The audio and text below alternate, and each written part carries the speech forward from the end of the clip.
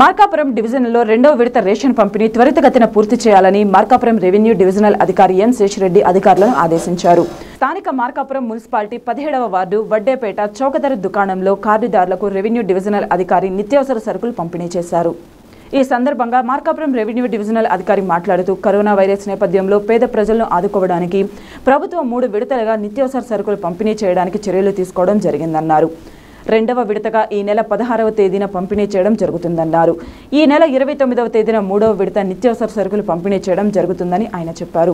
ప్రతి కార్డుదారునికి 5 కిలోల బియ్యం, 1 కిలో శనగలు పంపిణీ చేయడం జరుగుతుందన్నారు.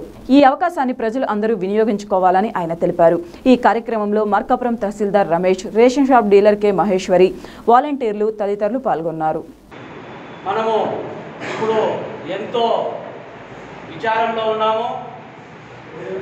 ఈ ప్రపంచాన్నే గడగడలాడిస్తున్నటువంటి కరోనా వ్యాధి నిర్మూలనలో భాగంగా మనమందరం సామాజిక దూరం పాటిద్దాం, కరోనాను తరిమి కొడదామనే ఉద్దేశంతో యావత్ ప్రపంచమే కదిలి నడుస్తూ ఉంది.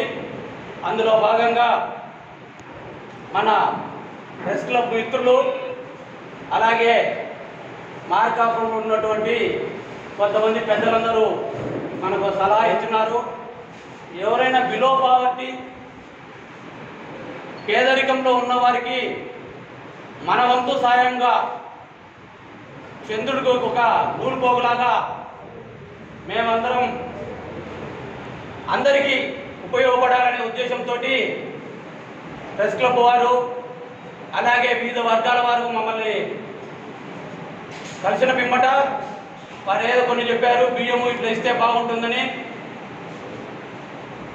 వీరి కోరిక మేరకు ఇంకా నిత్యావసర వస్తువులు ఏమన్నా కావాలంటే, అలాగే పాత్రికేయ మిత్రులందరికీ ఒక విన్నపం, ఇంకా ఎవరైనా బీదవాళ్ళు ఉంటే కూడా మా దృష్టికి తీసుకొస్తే మాకు చేతనైన సాయం చేస్తామని